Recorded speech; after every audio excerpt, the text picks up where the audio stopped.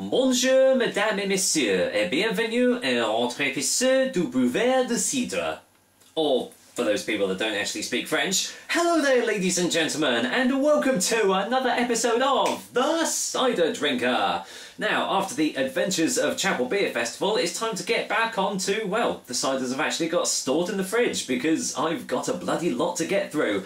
And as you have probably guessed, it's going to be a French cidre. I've not actually done a cidre for quite a while, unless you count Cider, which is not actually a cidre. And if you think so, then there's something very, very wrong. It is from the Duché de Longueville Cidre company, and excuse me, because you'll have to pardon my French, because I did 5 years of German and only 1 year of French, so I don't really know my French very well, so I apologise if I butcher the pronunciations a lot, so correct me if I'm wrong. But anyway, it's Duché de Longueville Cidre de Récoltant. At least, I think that's how you say it anyway, so I'm looking forward to trying this. So, before I get to the tasting, let's go and get some details on Duché de Longueville Cidre de Récoltant. Duché de Longueville Cidre is available in these 500ml glass bottles, which at the time of this recording is the only way you can get it as well, I do believe. The alcohol percentage is a pretty average 4.5% ABV, and on the front of the bottle it says it's going to be a dry tasting cider. And the price is, do you know what, it's actually pretty cheap. You can get this from Sainsbury's for £2, which compared to some of the other ciders that you can get is actually really, really cheap. So yeah, hopefully that won't match the taste, but we'll find out shortly. So what can I tell you about this cidre? Well, right on the very front of the bottle it says it's going to be made from 100% pure juice, which is always a good sign, so there's hopefully not going to be anything artificial added into this bottle, which should hopefully add to the taste. It's a Normandy varietal cider, which I do believe this is the first Normandy style cider I'm actually going to try. If you remember, back in like the 50th, my 50th review or something like that, I did the Quérissac cidres, which I do believe are actually more sort of like their mainstream sort of cidres. So, although they were very nice, I don't think they represented French cidres very well, which I'm hoping this one is going to do. Pure juice, the cider results from apples harvested from our own orchard, and it's naturally sparkling, and apparently it's made from, and I do apologise for this, Gros Gelée. I think that's how you say it. If I have said that wrong, then please let me know. Made from Gros Gelée, or something like that.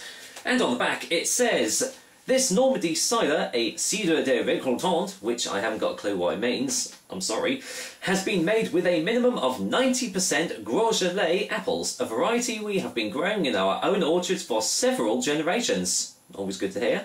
Unlike many ciders, it is produced exclusively from pure pressed apple juice rather than concentrate, which again is always a very, very good sign, and owes its sparkle to a natural fermentation process. The Gros Gelée variety gives this cider a dry, full and rounded taste, complemented by the fruit's natural freshness. And it's also got the it's basically got the indication of geographic protection label there as well, which is usually a good sign that this is going to be a very, very nice cider, or cidre. But again, being 4.5%, you know, there are some doubts as to whether it's going to be like a full-blown real cider or not. But as has been shown, you can get some really, really lovely ciders at that ABV, unlike some of the mass-produced ciders that you get on the shop shelves. So let's waste no more time, crack this top open and see what I actually make of what is probably going to be my first Normandy cidre. So let's go in for the whiff test. And yeah, and straight away you are getting a very, very lovely dry aroma on the nose. Oh, it's got a very nice oaky, smoky texture to it too. Just a slight hint of it. There's you can definitely smell some of the tannins that have gone into this cidre as well. Getting a slight hint of burnt toffee on the nose as well. Oh yeah, definitely. That's actually very prevalent now, and maybe a bit of a almost like black treacle too.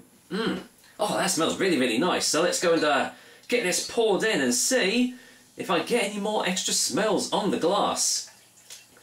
Now, while I'm pouring it out, I will say that my friend Chris the Cider Guy, he has also done a review of this, actually not too long before mine. He basically put it up like a week before I was going to do the review, so please check him out because he's a really cool guy and he's done quite a few reviews now and he's gaining in popularity, so, you know, any more followers and everything is obviously going to be greatly appreciated, as it would be for me. So, yeah, go and check out Chris the Cider Guy.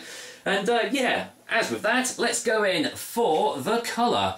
And as you can see, and as it said on the bottle, it is lightly sparkling. And, yeah, it's got a very nice golden hue about it.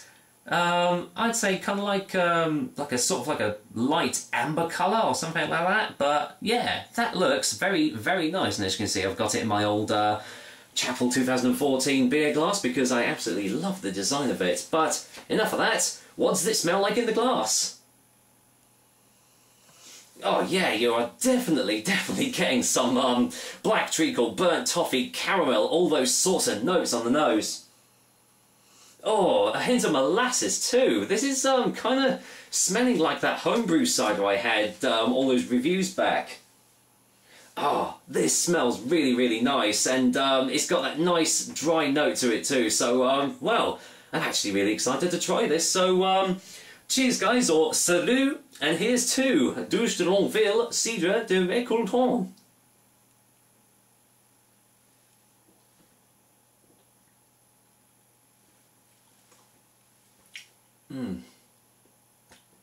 Oh, that is good. Oh, that's nice. Let's get a second opinion straight away.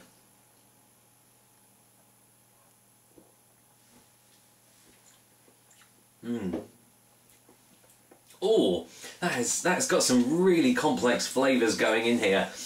Basically, all the smells that you get on the nose are in the drink as well. Again, you are getting the black treacle, you're getting the burnt toffee, you're getting the caramel, you're getting the molasses, but you're also getting a nice oaky, smoky characteristic as it's going down your throat. But having said that, it also not only is on the dry side, but it's also extremely refreshing and like juicy as well. Almost like instead of it being a dry cider, it's supposed to be a medium, but it has left my mouth feeling really, really nicely dried all throughout, but nothing like, you know, completely parched and you've got to take the next sip straight away, because you're just left with this very nice smoky finish all throughout your mouth as well. This is a really, really lovely drink. Let's go in for another one.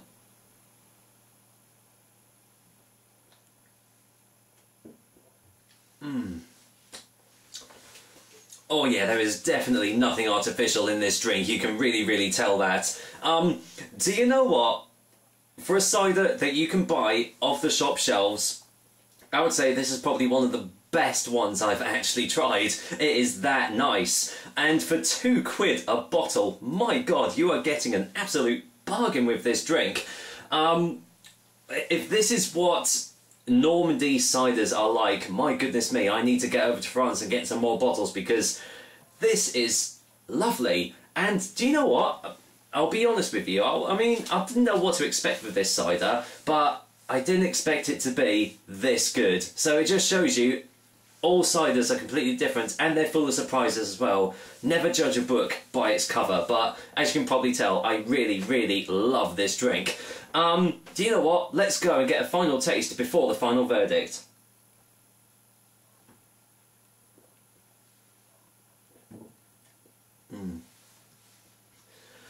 Oh, and again, like with the taste of the treacle, it almost has like the texture of treacle as it's going down your throat. It is so, so smooth. But as I've already said, the dryness just really, really complements it as well. And it just has so many complex flavours going on here. There's no hint of acidity or bitterness or anything like that. It is all just completely smooth. It's just like liquid velvet going down your throat. And with all these flavours of, like, you know, the toffee and the caramel and everything, complete with the oakiness, leads to an amazingly well-produced cidre. And do you know what? I'm looking forward to trying some more Normandy varietal ciders, or just any French cidres for sure, because compared to the Kerry Sack ones that I did all those months back. This one absolutely knocks the spots off it. And you know what? For this review period, Duché de Longueville Cidre de Récoltant is going to get the first 9.5 out of 10 and the cider drinker seal of approval. Yeah, that is how much I love this cider.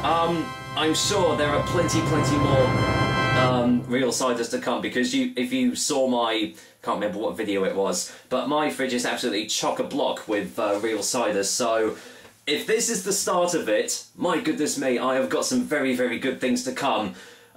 So yeah, get to your local Sainsbury's, get a bottle of this Duché de Longueville Cidre de Récoltant, apologies if I have mispronounced that, and try it, because it's quite easily one of the best experiences I've actually had off the shop shelf.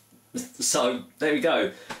There we are, that's another episode of the cider drinker for you guys, and as you can tell, I've actually been pretty blown away with this drink. I will most certainly be getting some more of this, because my god, for £2, this is an absolute bloody bargain. Stop watching this video and buy a bottle right now, because to be honest, you won't be disappointed. So until then, I will be back with another delicious and tasty cider soon. But you know what, I'm going to stop this video right now and finish me off this this glass of Duché de Longueville Cidre de Récoltant. So, au revoir, bonsoir, buenos aires, and everything like that. And I'll see you next time. Take care, guys.